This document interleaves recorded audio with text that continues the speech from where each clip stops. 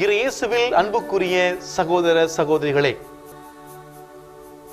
இந்த நாளிலே நம் ஆண்டவருக்கு நன்றி செல்வோம்.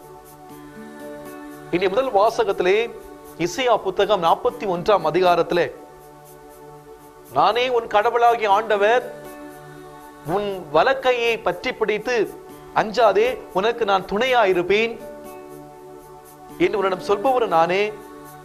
யாக்கோபு எனும் புழுவே, இஸ்ரேல் எனும் பொடிப்பூச்சியே, அஞ்சாதிரு, நான் உனக்கு துணையாக இருப்பேன் என்று சொல்லுகிறார். இன்னைக்கு ஆண்டவர் தருகிற ஒரு மிகப்பெரிய வாக்குத்தத்தம், நாம் அஞ்ச தேவையில்லை, பயப்பட தேவையில்லை. நமக்கு எவ்வளவுதான் கஷ்டம் இருந்தாலும், எவ்வளவுதான் துன்பம் இருந்தாலும், நம் ஆண்டவர் மீது நாம் அசைக்க முடியாத நம்பிக்கை வச்சோம்னா நிச்சயமா ஆண்டவர் நம்மை வழி நடத்துவார். ஏனென்றால் ஆண்டவர் இரக்கமும் கனிவுடையவர். திருப்பாடல் 145:1 வாசிக்கிறோம். இந்த நாள்ல இரக்கமும் கனிவும் கொண்ட நம் ஆண்டவருக்கு நன்றி செலுத்துவோம்.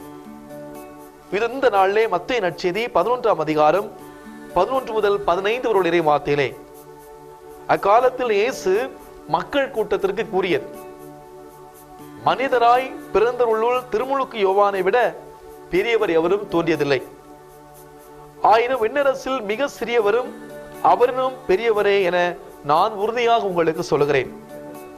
திருமுழுக்கு யோவானின் காலம் முதல் இந்நாள் வரையிலும் விண்ணரசு வன்மையாக தாக்கப்படுகிறது.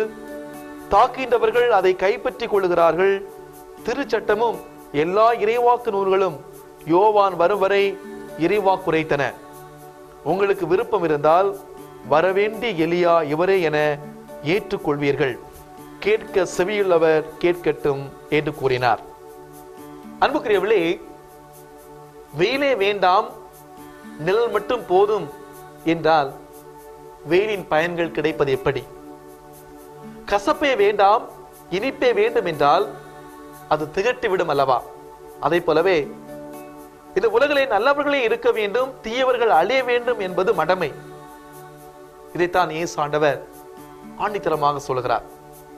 தீயவர்களும் திறந்த ஒரு வாய்ப்பு மட்டுமல்ல, பல வாய்ப்புகள் கொடுக்கப்பட வேண்டும். இறைவனுடைய அந்த இறையாட்சி கொள்கையிலே அனைவருமே சொந்தம். சக்கையும் மனம் திரும்பி இறைவனுடைய மீட்பை பெறவில்லையா? பாவியாகிய மகதலேய மரியாள் இயேசுவின் சிரத்தியாகவில்லையா? கல்வன் மனம் திரும்பி வான்வீட்டின் தகுதியை பெறவில்லையா? அகஸ்தினார் மனம் திரும்பி புனிதராகவில்லையா? ஒரு சிறுவன் மலைப்பாங்க இடத்துக்கு சென்று கத்தினான். அவன் கூச்சல் மீண்டும் எதிரொலியாக வந்தது. இதை கண்டு வியந்து போன அவன், நீ யார் என்று கேட்டான். அந்த எதிரொலியும் நீ யார் என்றது. மீண்டும் அவன், நான் ஒரு கெட்ட பையன் என்று சொன்னான். எதிரொலியும் நான் கெட்ட பையன் என்று சொன்னது. பயந்து போன அந்த சிறுவன் தன்னுடைய வீட்டுக்கு ஓடி வந்து தன்னுடைய தாயிடம், அம்மா, அந்த மலையிலே ஒரு பூதம் இருக்கிறது, நான் எதை சொன்னாலும் அதுவும் திரும்பி சொல்லி என்னை பயமுறுத்துகிறது என்றான். இதை புரிந்து கொண்ட தாய் மகனிடம், நீ நல்ல பையன், போய் மீண்டும் பேசு. அவனும் நீ நல்ல பையன் என்று சொன்னான். அந்த எதிரொலியும் நல்ல பையன் என்றது. மீண்டும் அவன் உன்னை அன்பு செய்கிறேன் என்றான். அதற்கு எதிரொலியும் உன்னை அன்பு செய்கிறேன் என்றது. அந்த பையன் மகிழ்ந்து போனான். அன்புக்குரியவர்களே, நாம் பிறரை எப்படி நடத்துகிறோமோ அப்படிதான் அவர்கள் நம்மை நடத்துவார்கள். நாம் எப்படி உருவாக்குகிறோமோ அப்படிதான் அவர்களும் உருவாகார்கள். எனவே எல்லாரும் அவரவராக ஏற்று அன்பு செய்து இந்த மண்ணிலே இறையாட்சியை கட்டியெழுப்ப நாம் கடமைப்பட்டிருக்கிறோம். என்னுடைய தனிப்பட்ட எண்ணங்களை பிறருக்காக, மற்றவருடைய நலனுக்காக மாற்றிக்கொள்வதில் நான் உடன்பட்டிருக்கிறேனா? என்னால் இயலாமல் போனாலும் பொறுப்புகளை ஏற்றுவிட்டு செயல்படாமல் இருந்திருக்கிறேனா? அல்லது என்னை காய்காய் பிடித்து மார்வடம் போட்டு நல்லவன் போல் நடிச்சு நல்ல பேர், புகழ், பதவி வாங்க நாம் முயற்சித்திருக்கிறோமா? நேர்மையாக இருந்தால் மேல் அதிகாரியுடைய சினத்துக்கு, வெறுப்புக்கும் நாம் ஆளாக நேரிடும்.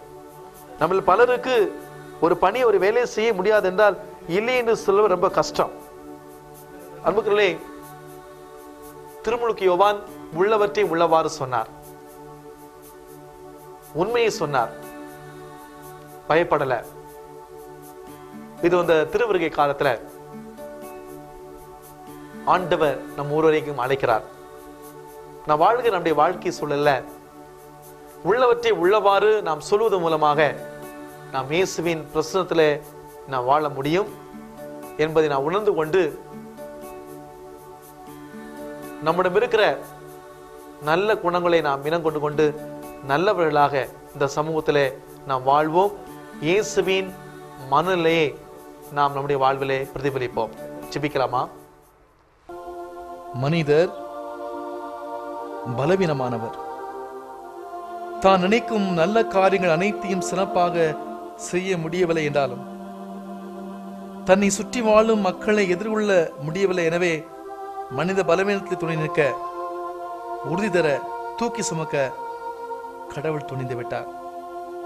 இந்த நாள் நம்முடைய பலவீனத்தை தாண்டி மற்றவர்களுக்கு உதவி செய்கிற, மற்றவருடைய வாழ்வை தூக்கி நிறுத்துகிற அந்த நல்ல மனசை நமக்கு தர சிறப்பாக ஜெபிக்க வேண்டிய நாள்.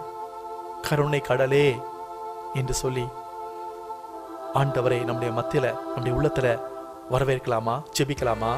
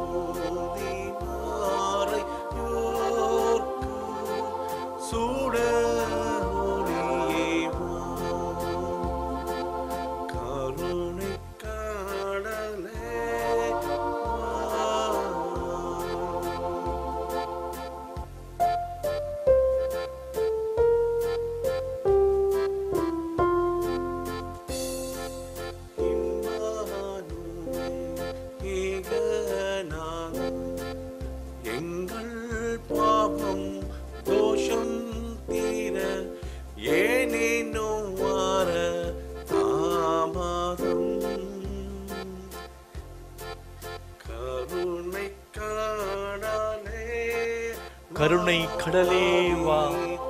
எம்மானுவேல், கடவுள் நம்மோடு, இறைவன் நம்மோடு, கடவுள் நம்முடைய மத்தியில் இருக்கிறார். நம்முடைய அயலாறல ஏழை எளிய மக்களில இறைவன் வாழ்கிறார். நான் வாழ்கிற நம்முடைய வாழ்க்கை சூழலில் ஆண்டவரே, என்னை தாண்டி, என்னுடைய குடும்பத்தை தாண்டி, சுயநிலத்தை தாண்டி ஆண்டவர் நான் கண் திறந்து பார்க்கணும். ஏழை எளிய மக்களுக்கு உதவி செய்வது மூலமா அந்த ஏழை எளிய உண்மை பார்க்க முடியும் என்பதை எனக்கு சொல்லி தந்திருக்கிறேன். ஆண்டவரே, அந்த நல்ல மனசை தாங்க ஆண்டவரே. என்னை ஆசிர்வதிங்க ஆண்டவரே, என்னை ஆசிர்வதிங்க ஆண்டவரே.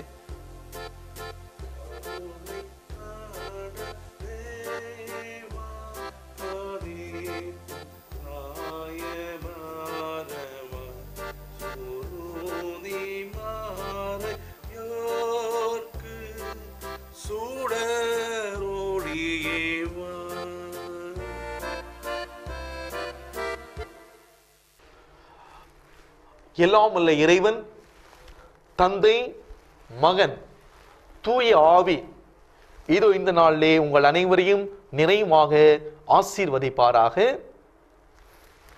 ஆமீன்.